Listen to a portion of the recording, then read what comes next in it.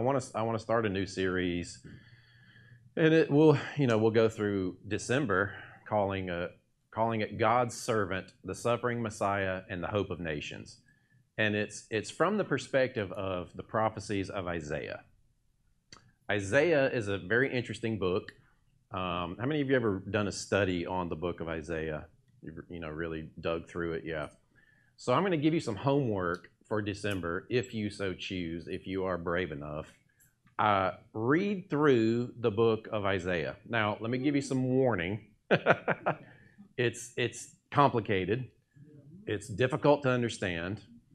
I will post a couple of videos in our Facebook group that from Tim Mackey. Tim Mackey is the guy that developed the Bible Project. It's actually pre-Bible Project videos, but it's a good breakdown of the book of Isaiah. And I had a lot of thoughts in my mind and understanding about it, but he kind of broke it down even a little bit more, and it helped me put some pieces together. But if you choose to read it, if you so choose to accept this mission, you might self-destruct in the process. But just know that from chapter 1 through 39 is prophecy to Israel, not necessarily for the future of the entire earth, although there is some stuff in there when it talks about the judgment. The judgments that it was talking about in Isaiah, which was written probably around mid-500 BC. So, we're talking 25 plus 100 years ago. And the prophecies about Christ are incredible to go back to. In fact, a lot of, not to be dishonoring, but a lot of Judaism rejects the book of Isaiah because it nails the suffering Messiah aspects of Jesus being the fulfillment of these prophecies, right? I mean, it's so accurate. And we learn a lot about what happens in the atonement in chapter 52, 53, 54. But so if you do read it, and again, I'll post these videos, and I'm not expecting everybody to become Isaiah theologians through the Christmas holidays, because I'm sure you got other stuff to do.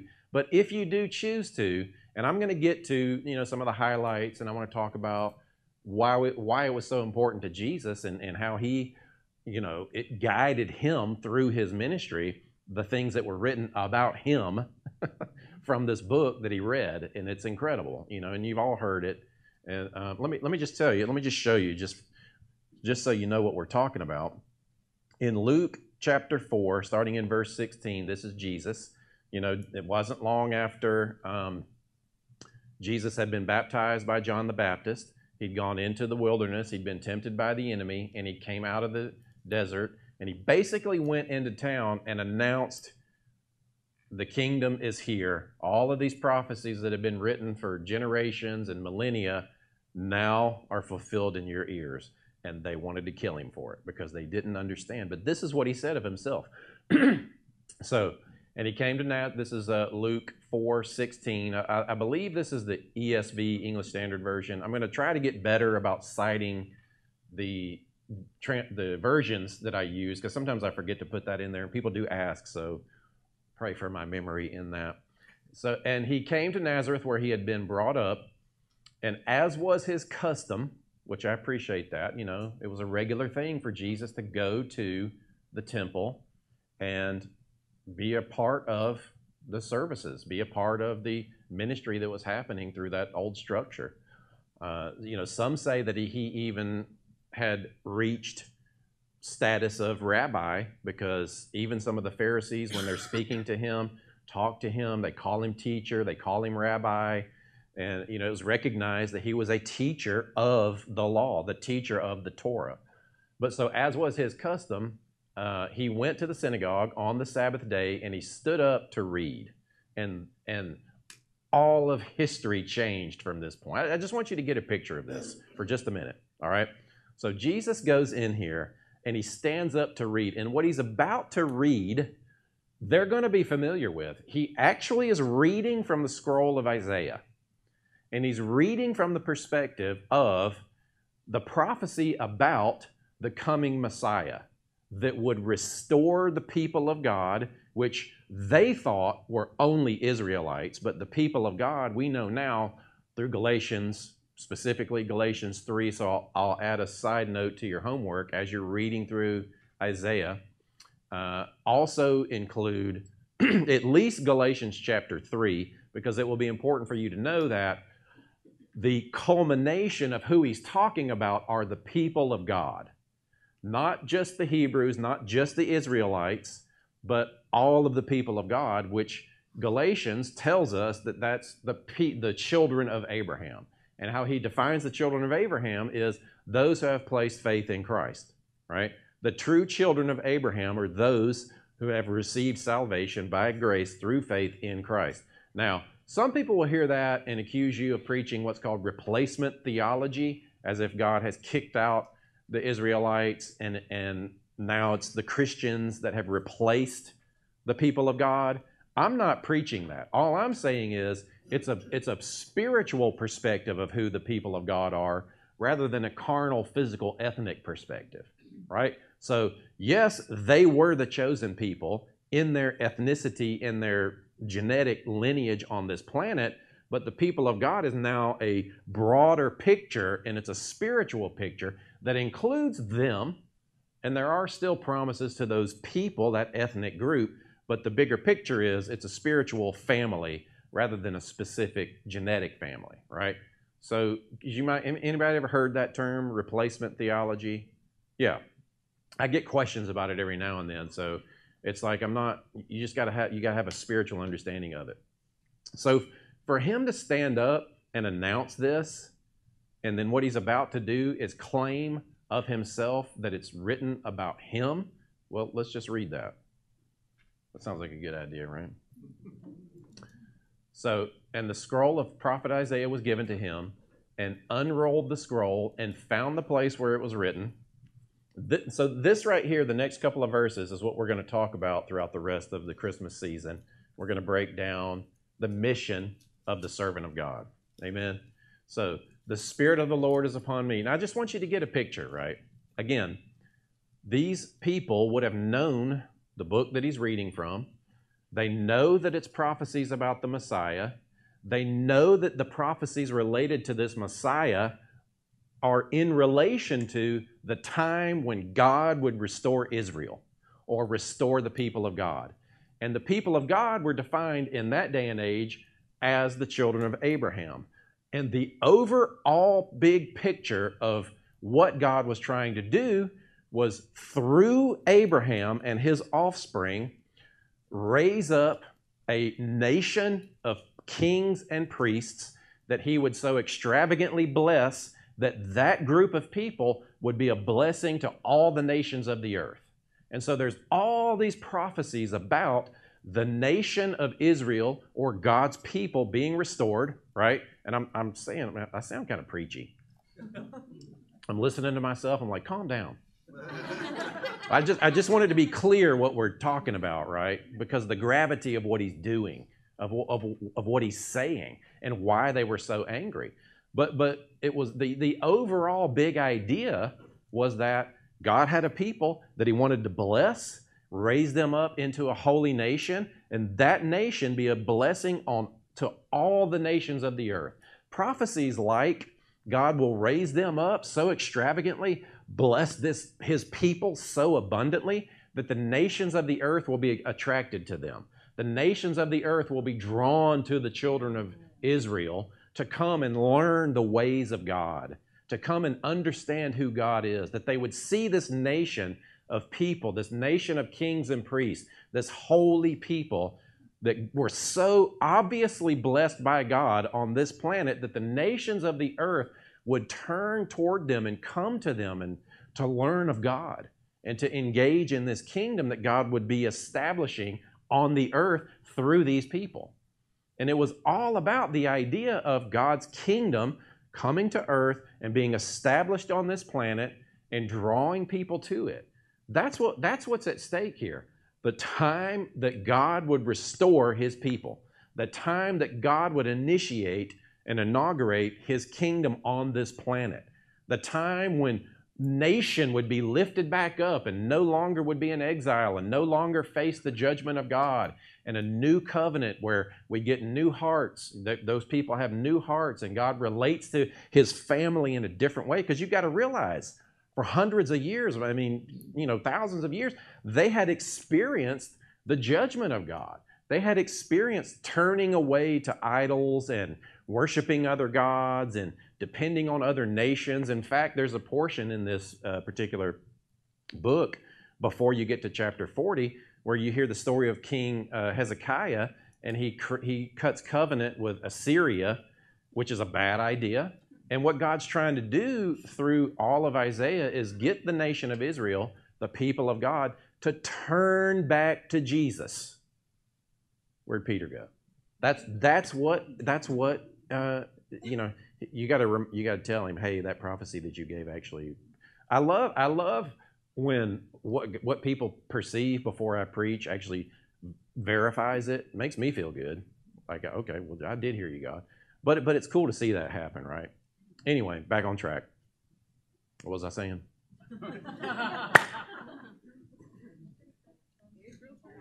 That was the prophecy through Isaiah. Turn back to trust God.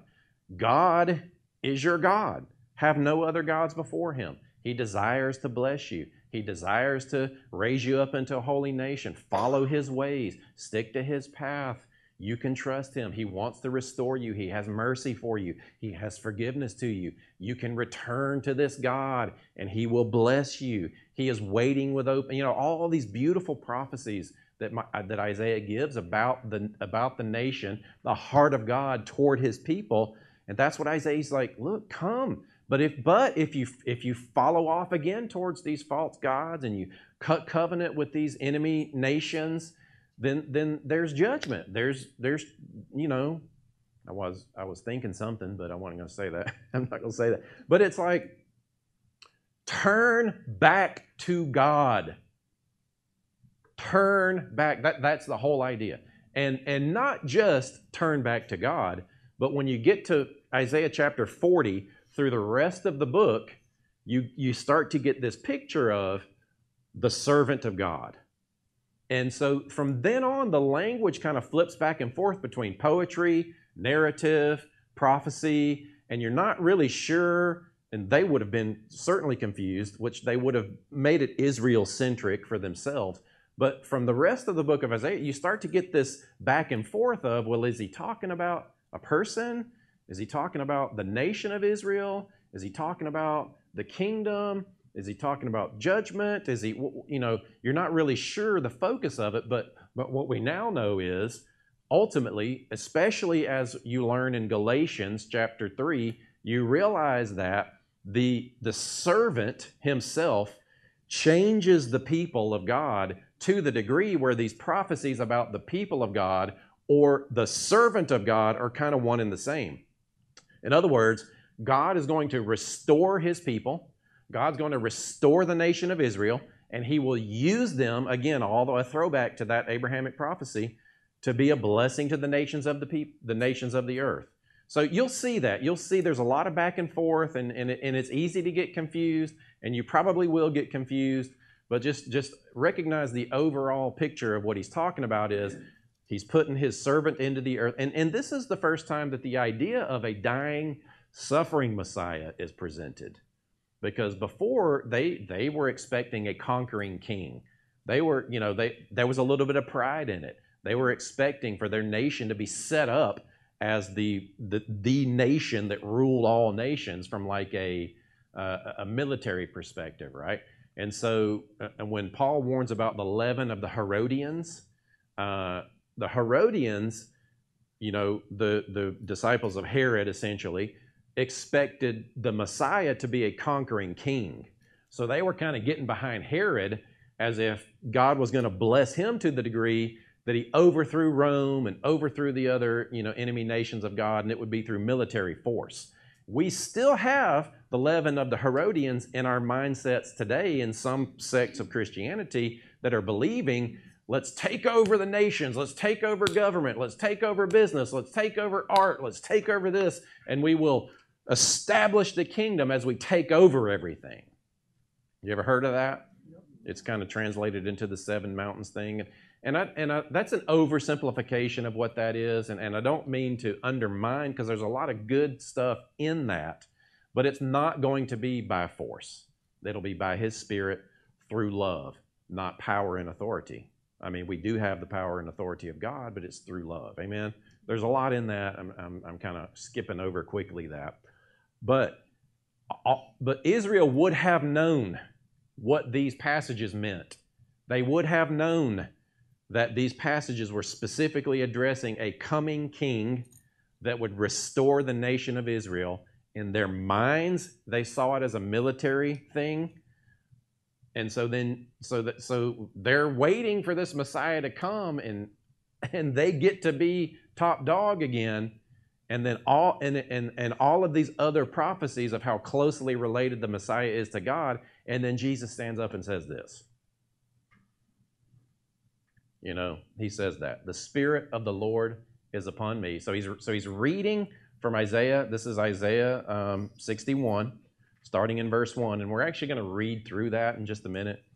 But he reads this: the Spirit of the Lord is upon me. He has anointed me to proclaim the good news to the poor. Now, get this picture. They're sitting there. They're paying attention. They're like, oh, yeah, he's reading from Isaiah 61. They're following along. He has sent me to proclaim liberty to the captives and recovering of sight to the blind, to set at liberty those who are oppressed, to proclaim the year of the Lord's favor. Now, again, for the next couple of weeks, we're going to go back into and really unpack these particular passages, but I just kind of want to set the stage of the agenda of God on the planet for a little while. So he keeps reading, and he rolled up the scroll, gave it back to the attendant, and sat.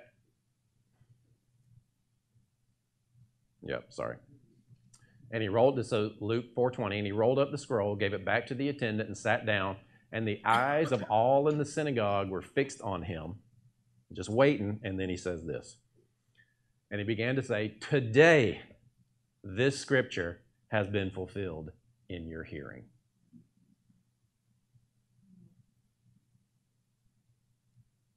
What he was saying is, today is the day that God's servant is here to restore the nation of Israel, so that you will be raised up into a holy nation. You will be kings and priests all over the planet that are a blessing to all the nations of the earth. You can now expect the nations of the earth to come to you to be taught the ways of God. And I am the servant of God that has been sent to unite heaven and earth again. I am the catalyst that will begin, through whom God which will establish His kingdom on this planet. They couldn't handle it. I'm telling you, they ripped their clothes, you know, because that was like a sign of blasphemy. They're, are you out of your mind? I mean, think about what his mom knew, but his brothers thought he was crazy, right? I mean, think about that. Think if your brother gets up and says, the servant, because this is the language that's used in Isaiah, the servant of God is here. Is he off his meds? You know, I mean, just to realize it, you know. So here's the problem, is that we kind of have the same expectations that they did. We're sitting here waiting for God to show up and make something happen. But when you really unpack all these prophecies, He says, listen, repent, for the kingdom of heaven is at hand. When they ask Him, where's your kingdom? Well, you know, it's not like what you think. It doesn't come with outward observation. You're not going to say, well, who's going to go up and bring it down, or who's going to bring down and bring it up, go down and bring it up. It's in you. The kingdom of heaven is in you. And it's in you to come out of you. Now, there is a future end. You know, I don't know what the future fully looks like, but here's what I submit to you. We are in the time that God shared prophecies that His people would be raised up as a holy nation of kings and priests on this earth, to be so blessed by God that it spilled out into overflow of blessing to the nations of the earth. That is where we are. That is who we are. How do we do that? Well, it's like all these prophecies. Do you see what happened? We started out with these prophecies and these word pictures because God knew that we were going to lower the boom on something that's impossible to believe for. When we use the eyes of our head to look at the condition of the earth, we got to know it's by the Spirit. Amen? God's subtle like that. He'll prepare your heart. And you're like, yeah. And he's like, okay, I'm glad you're agreeing with me because now we're treading into the realm of impossibility. And you're going to need to believe me and trust me through the process. I'm not saying it's all going to be duckies and rainbows, from here on out, because in the world we can expect tribulation. I mean, there is death happening, there is difficulty happening, and especially in this time of the year, it's hard. I have to pull myself out of it, and I know I've been hearing from some of you guys that are struggling, and people that are staying connected with us online, and we pray, we pray that you're lifted up, and we pray that you can turn your eyes back to Him and not let the weight of the season get you down. I'm thinking about a particular lady that's up north, and she has connected with us online, and she's awesome. And she wouldn't mind me sharing this. I'm not going to tell you her name, but I'll share with you what she's going through. One of her brothers out west is sick in the hospital, having major complications, and to the point where I think he's been on a ventilator. I'm not sure that he's been on the ventilator, but he's in the hospital, and they're having trouble placing a feeding tube because there's so much swelling that they can't get it in. So he's malnourished. He hasn't been able to eat, and they haven't been able to feed him. And so what she's been able to do, though, and she'll post in there, and she'll write emails, and she'll say, I'm so thankful that I've learned the true nature of God. I'm so thankful that I've learned what the gospel is because I can sow life and speak life into my brother. I can assure him that, God is for him. And so this is what's heartbreaking about this. And these are the kinds of situations that we need to know who we are on this planet now as representatives of God's kingdom because of these kinds of situations, so that you can bring life into these situations, regardless of the outcome. So here's what's happening. She'll call out there, and he can't talk on the phone, but the nurse will take his phone and lay it on his pillow for him, and she'll just pray for him, and she'll pray over him and speak life. But this is it's so sad, because he asked her, but she couldn't understand him. If you're in the room with him, you could understand. So the nurse is kind of interpreting what he's saying. It's labored speech, so she couldn't understand it over the phone. But what the nurse communicated back to her was, he's asking, this guy's laying there inches away from transitioning, asking his sister, why is God doing this to me? And that's his reality. He is laying there believing that God is doing this to him. And no human being on this planet should have that perspective of God. Jesus paid too high of a price for the true character of God to not be known. I'm not ridiculing him. My heart breaks for him. I want him to know what Jesus did. God loves him. The reason the earth looks like it looks is because God gave it to mankind temporarily, and we've destroyed it. It looks like it does because of us, not because of what he's doing. Amen?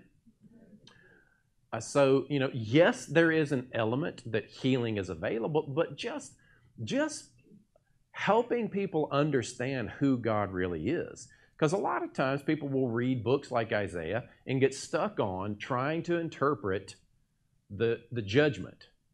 And it's legit. There is judgment. However, Jesus took the judgment for all of the sin of the entire planet. Now, that doesn't mean everybody's saved. You have to then express faith in that sacrifice of Christ to receive the salvation that's offered through that. But people don't know.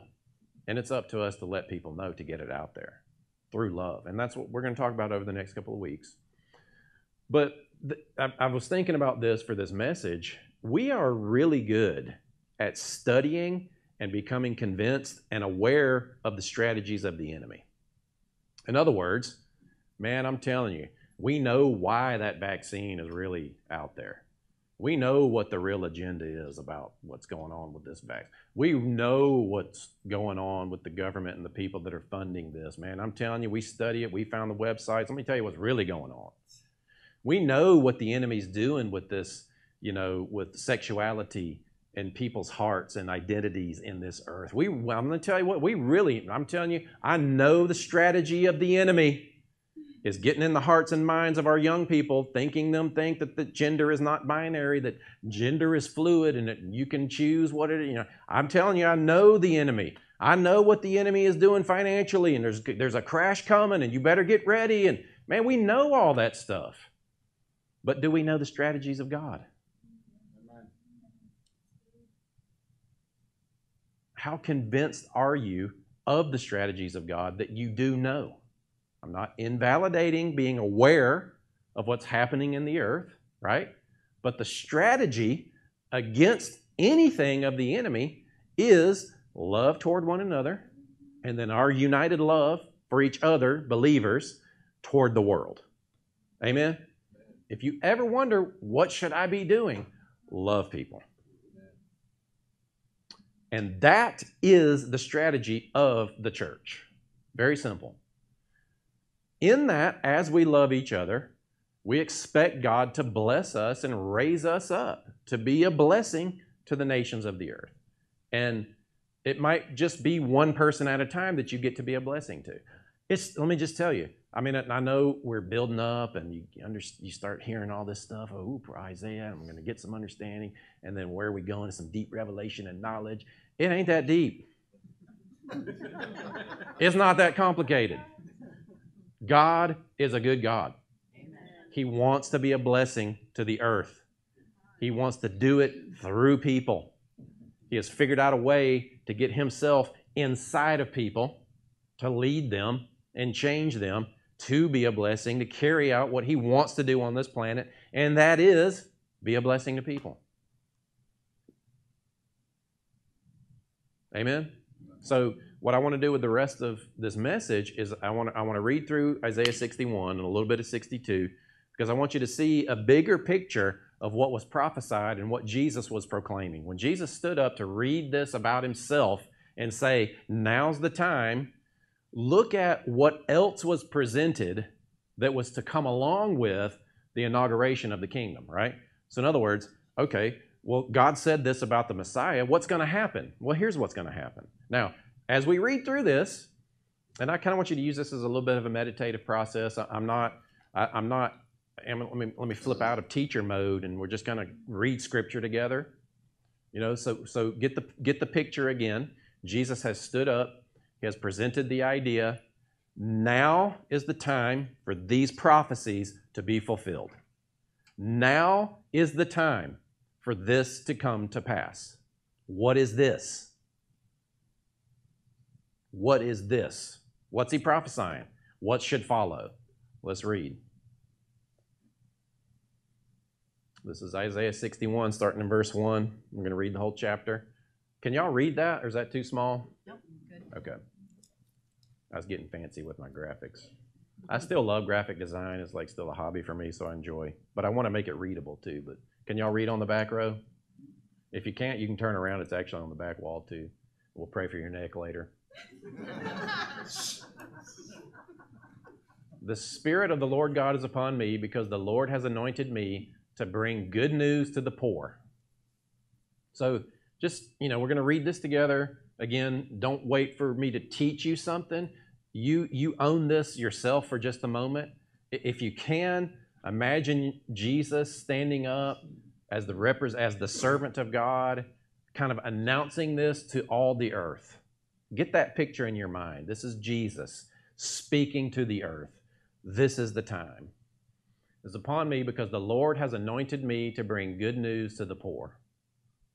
He has sent me to bind up or heal the brokenhearted, to proclaim liberty to the captives, and the opening of the prison to those who are bound, to proclaim the year of the Lord's favor and the day of vengeance of our God, to comfort all who mourn. to grant to those who mourn in Zion, to give them a beautiful headdress instead of ashes, the oil of gladness instead of mourning, the garment of praise instead of a faint spirit or the spirit of heaviness, that they may be called oaks of righteousness, the planting of the Lord. Just say that. Say, I am an oak of righteousness. I have been planted by the Lord, that he may be glorified. You know, you are a tree planted by God. You are an oak of righteousness. God has given you a new nature in Christ. And so when I was reading through this, let me just comment for just a minute and then I'll pick back up. As we were reading through this, it doesn't say expressly that Jesus is the kingdom seed planted in the earth, but I want you to kind of pick up that idea, that metaphor. There's the earth in darkness, and God reaches into the soil of the earth through Christ, as Christ, and plants a seed. And that seed is kingdom. And so that seed just begins to grow in the earth. And as it grows, you know how seeds grow. You see that there's a taproot that goes down first. Christ is that taproot that is anchored into the earth. And then there are the roots that go off, right? And then then it starts to go toward the soil, to break through the soil. And then the leaves come up, or whatever seed it is. It comes up through the soil, and it takes a while to grow, and then ultimately it fruits, and it becomes the full expression of what that seed is. I see Christ as that, having been put into the darkness of the earth, growing, expanding, increasing. Yes, and when Jesus talks about end times, he talks about the wheat and the tares, right?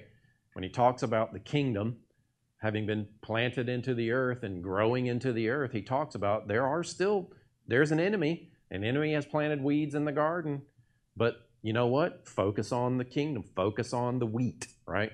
The wheat and the tares, the wheat and the weeds. And that's just the picture that I see. So that's the imagery that this gives of me. And then the other thing that I felt like God spoke to me is that Christ is that replanted tree of life. The tree of life in the garden that they were withheld from eating of after they ate of the tree of the knowledge of good and evil, and death took root in their own minds and their hearts and their bodies, and they died. So once they died, they were withheld from eating of that tree of life. And I just see it, just go with me here. I just saw Christ is that replanted tree of life. And what we are trying to do is shine so brightly because we are so blessed by God. And I'm not just talking about material. I'm talking emotionally, relationally, just the ways of God being evident in your life that becomes attractive to people, that we lead people to eat of this tree of life. The tree of life is available. That's your role. Bring people to the tree, and it's up to them of whether they'll eat of him, right? Because you yourself are, this is what he says, that they, the people of God, will be oaks of righteousness. You got to see yourself that way, not from your own effort, but because of what God has done for you and through you, and he's changed you into this so that he would be glorified. God is glorified as you experience his promises. As you allow him to be in and through you what he wants to be, he is glorified. Amen? So let's keep going. So we flipped from, me to they. Do you see that? And you'll see this in Isaiah. You'll see this back and forth of, is he talking about the servant? Is he talking about the people? The they is the fruition of the people that God promised to Abraham would come from him, and that is that holy nation of kings and priests. That's the they that he's talking about. But it kind of flips back and forth between, is he talking about the servant of God, the people of God, and it's all kind of one. And so it's kind of like you got to get a big picture of, you ultimately see that what he's saying is he's talking about the body of Christ, who is one. The body of Christ is him in this earth. Amen? Do you see that? So the body of Christ is him in one body, but many. That's kind of the picture that you see here. So they shall build up the ancient ruins. They shall raise up the former devastations. They shall repair the ruined cities, the devastations of many generations. Strangers shall stand and tend your flocks. Foreigners shall be your plowmen and vine dressers. And there's explanation of what that is. But you can see how a carnal-minded person would read that and think, oh, well, they're going to come and serve me. As if, we're kings and people will come to serve us. That's not really the picture that he's talking about. It's more so that we serve the nations of the earth. But you shall be called the priests of the Lord. There's that language. I'm telling you, that idea took root within me a couple of years ago, and you might remember Glenn and I were talking about it this morning. This idea of the priests of the Lord. God wants a nation of priests. We are that nation of priests, the body of Christ in this earth. That is how we are to rule and reign and represent him in this earth as servants to the nations, right? Because priests serve. Again, I'm just painting a big picture of, okay, if Jesus stood up and announced that now is the time, what's he talking about? This is what he's talking about. They shall speak of you as the ministers of our God. Can you believe for that? Like, in other words, you're watching the news, you're studying the effects of COVID, you're affected by what's going on in your family, so we're really good at being shaped inwardly by what's happening in our lives and the circumstances of the earth. But do we also have place for this to be happening? Because this is the strategy of God in the earth right now. And it's through his people. Say, that's me. Are you with me? They shall speak of you as the ministers of our God. You shall eat the wealth of the nations, and in their glory you shall boast. Instead of your shame, there shall be a double portion. Instead of dishonor, they shall rejoice in their lot. Therefore, in their land they shall possess a double portion. They shall have an everlasting joy.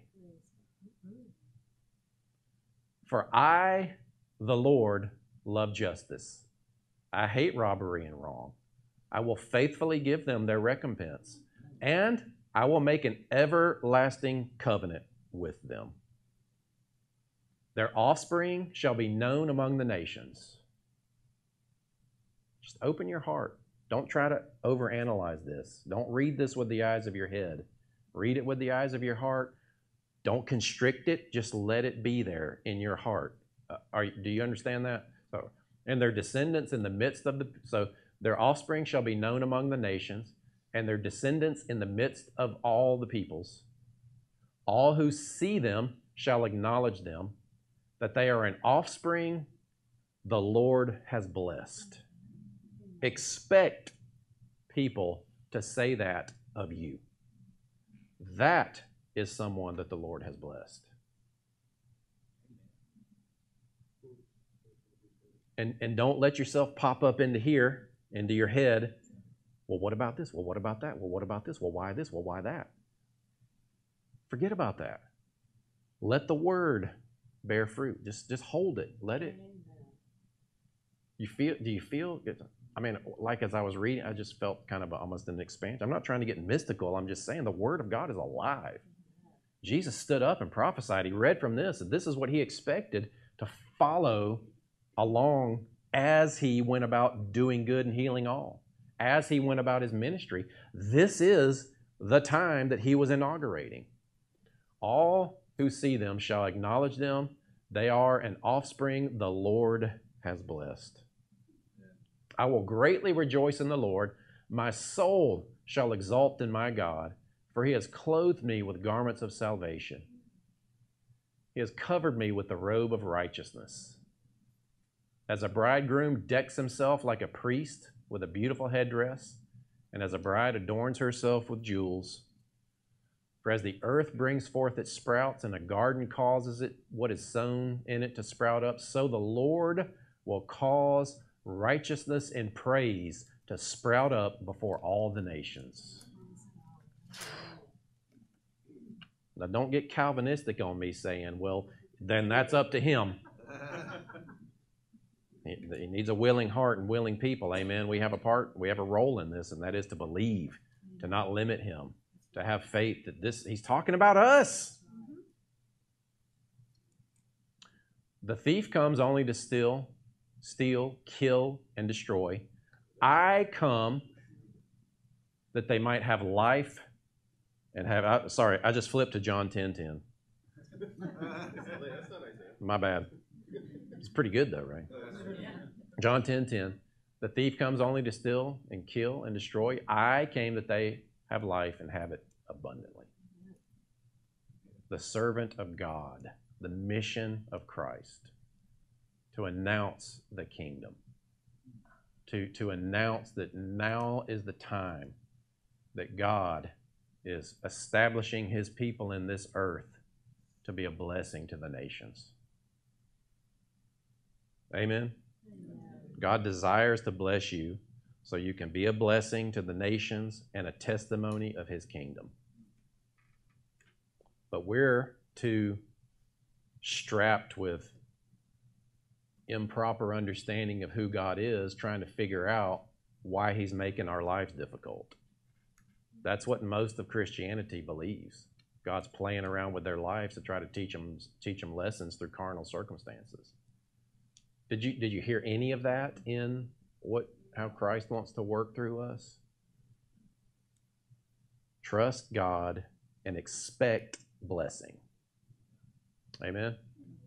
And be quick to be a blessing. I think if we were to look at how God sees all of this unfolding and playing out, and we saw what it looked like for God to bless you and for you to be a blessing, we would probably see it and say, oh, well, that's easier than I thought. That's not some grandiose thing of me figuring out how to be super spiritual and do all these amazing things. It's one person at a time. One person at a time. And so the strategy is, as you are in front of people, expect to be a blessing. Acknowledge that God has blessed you. You know, this attitude and mindfulness of being thankful. You lack nothing. But you know, for some people, this might be a major shift of your perspective of who God is. That's one of the things that I believe this church, and I think what this gospel message spreading is called to do, is change the way people see God. Change the perspective of who they think God is and how he treats people. And translate it to this mindset. Because he's desired, and you'll see that as you read through Isaiah. If you do that, God desires for people to turn their hearts back to him, so he can restore them, so he can forgive them, so he can bless them. That is the heart of our God. Amen? Amen.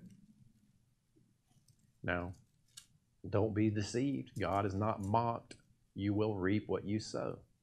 Because I'm telling you, the critics hear and they will say, well, it just sounds like you can just do whatever because you're good with God.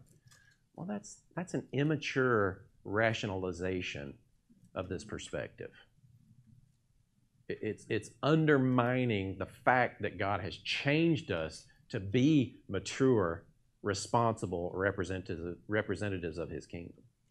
That's like it's a given. Of course it's a given that obedience and holiness and righteous behavior matters. How it happens might be different than what you think, because now he's placed his spirit in you to teach you how to live that way. He's changed you at your core so that you are now no longer a mere human prone to oppose to God and prone to sin. You are the righteousness of God in Christ. That is who you are. So living this way should be a natural outflowing of us being in unity with our God. Loving people. Amen. Trust God and expect blessing. Now, that doesn't mean go out and kneel down before the mailbox god, waiting for somebody in Oregon to perceive your name and write a check to you, and then you get this check. Are you with me? You've heard those stories. If that happens, forget not your church. You know what I'm saying?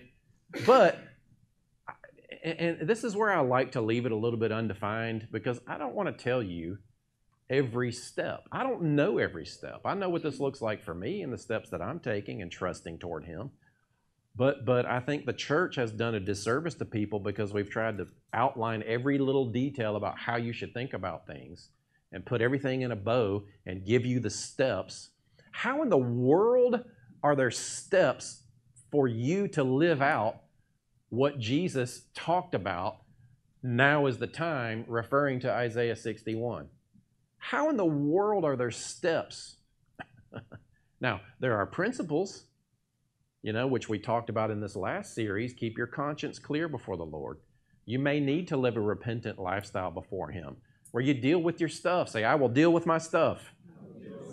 I will not hide from God.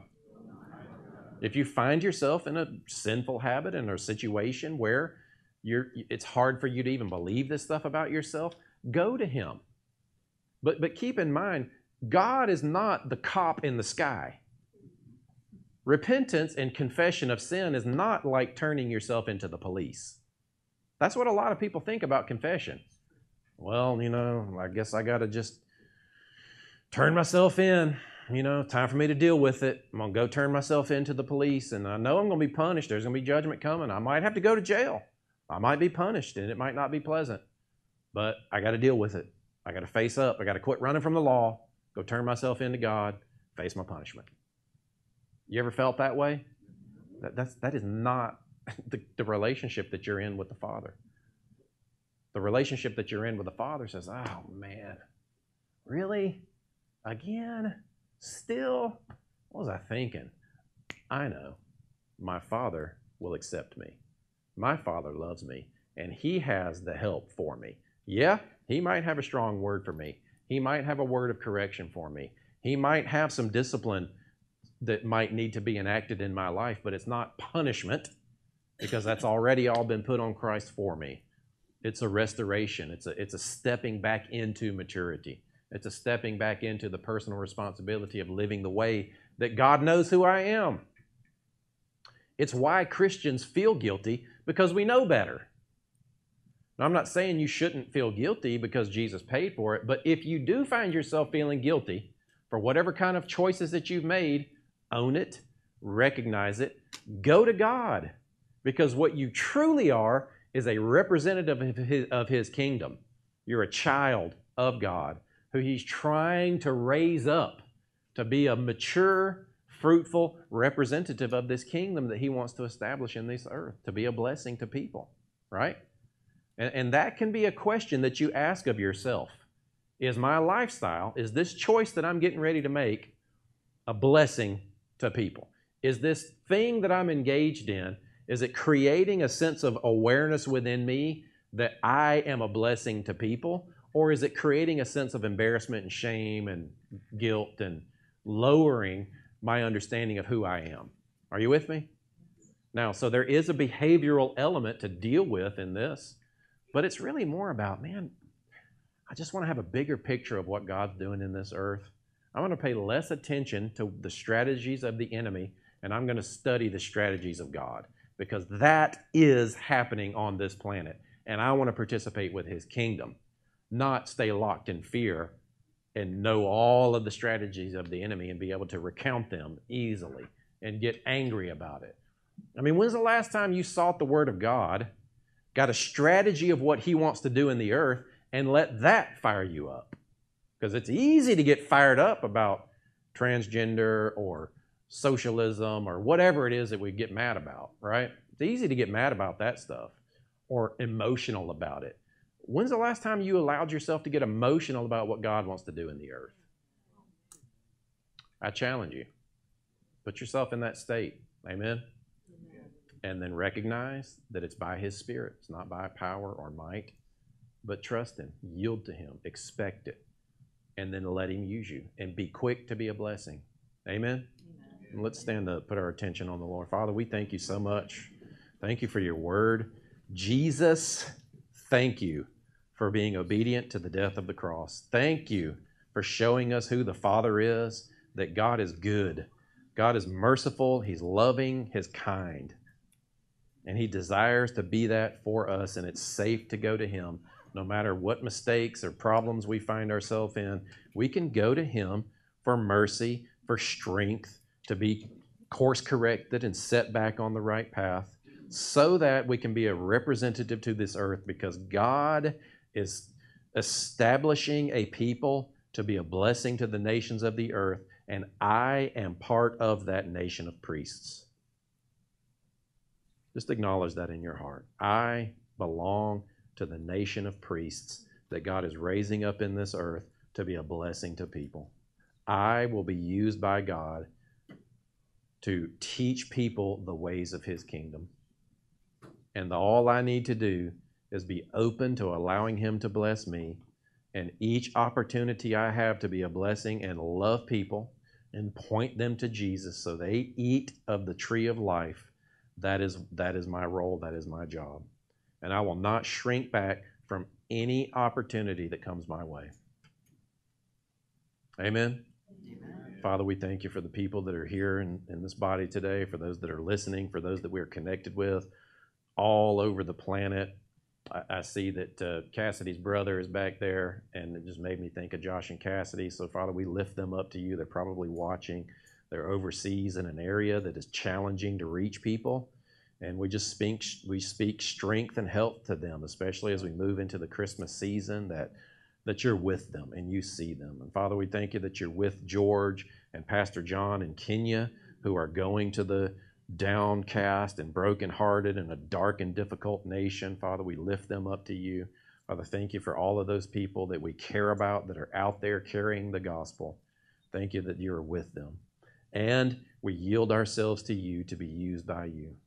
Father, we will be generous. We will sow into ministry. We will use our finances to uplift ministry, not out of obligation, but out of generosity, out of thanksgiving because of what you've done in our hearts, and we value that, and we sow back into, with our money, back into ministry to support and further the gospel.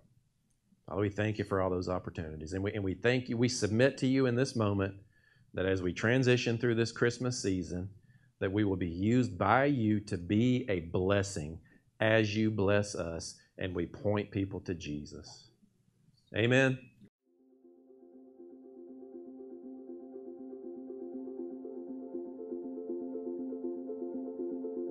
Jesus said you must be born again to enter into his kingdom. He's done everything to provide eternal life for you, and you only receive it by grace through faith. And we want to help you be sure in your salvation. You know, maybe you're new to Christianity. Maybe you're discovering things about God for the first time in your life, and you don't really know what it's all about. I've been there, trust me. I wasn't raised in a Christian home. I didn't know anything about God when I got born again and tried to approach the Bible, and it didn't make sense to me. So we want to help you. If you go to forward.church and click on Who is Jesus, we have a simple article on there that explains salvation, everything he did for you, how to begin to read the Bible and start to live a Christian life and incorporate his principles, and how to engage the Holy Spirit for empowerment. You know, his grace wants to transform you. His love wants to make you whole, and we want to help you. If you've made the decision to be born again today for the first time, or maybe even a recommitment, and you're just not even sure what to do, how to approach the Bible, reach out to us. Email us at info@forward.church or call our office 770-828-5826. Go to our website, find the article on Who is Jesus, and get started. He loves you, he's for you, he will lead you and guide you, and we want to help you.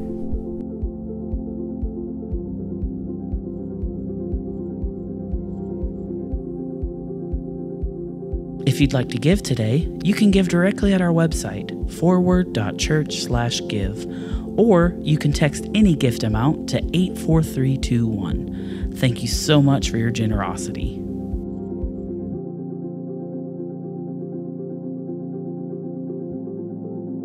Would you like to stay connected with us? Then visit forward.church/connect and click Online Guest. You'll receive texts and emails with links to free resources and notifications when we're going live on Facebook and YouTube.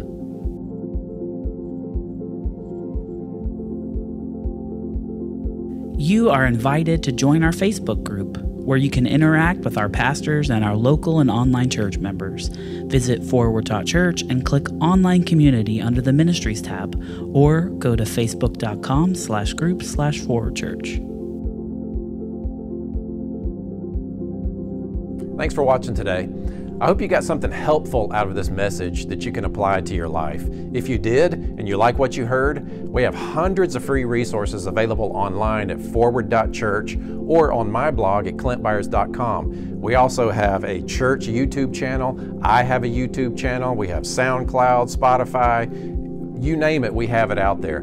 Go like and subscribe to our social media platforms and share those. You know, it's really an opportunity for evangelism to get these materials out online, and you can help us. I would ask you to consider supporting Forward Church financially, but then you can also be a great help by going to these social media platforms, follow the accounts, like and subscribe to the videos that will drive up our viewership, and we will reach more people together. Thanks again for watching. Be sure to like our Facebook page and subscribe to our YouTube channel so you don't miss out on any of our new content.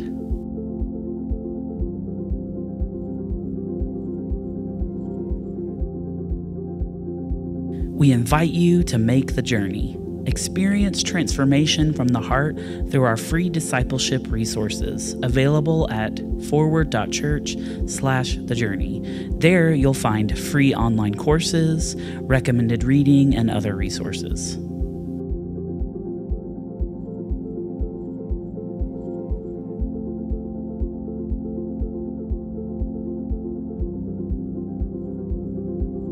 For tons of free messages and other great resources, go to clintbyars.com.